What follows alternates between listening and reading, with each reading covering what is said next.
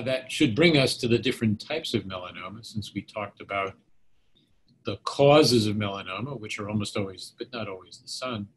There are melanomas that are not so-called skin melanomas or cutaneous melanomas. You can have melanomas of the palms and soles, so-called acral melanomas.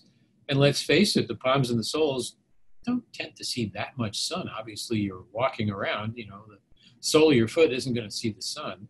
And if you look at people who are heavily pigmented, the palms and the soles tend to have the least pigment.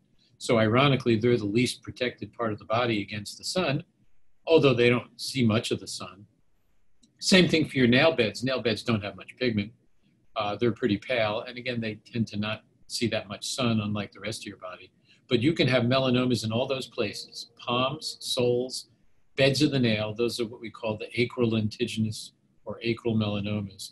And they're a different species of melanoma entirely. They have many different genetic changes that the typical skin melanoma doesn't have.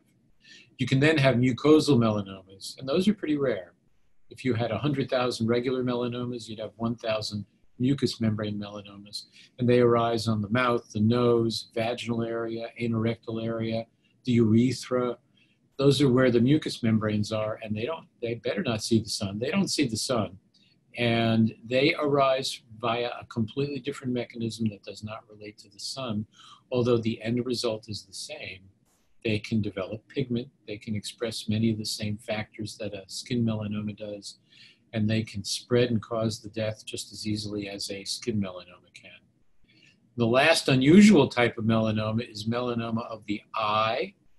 The part of the eye it arises in is called the uvea, so uveal melanomas or ocular or eye melanomas generally are not directly related to the sun, but there are pigment cells obviously in our eyes, right? We have blue eyes, green eyes, brown eyes. So there are pigment cells there, and they can grow out of control.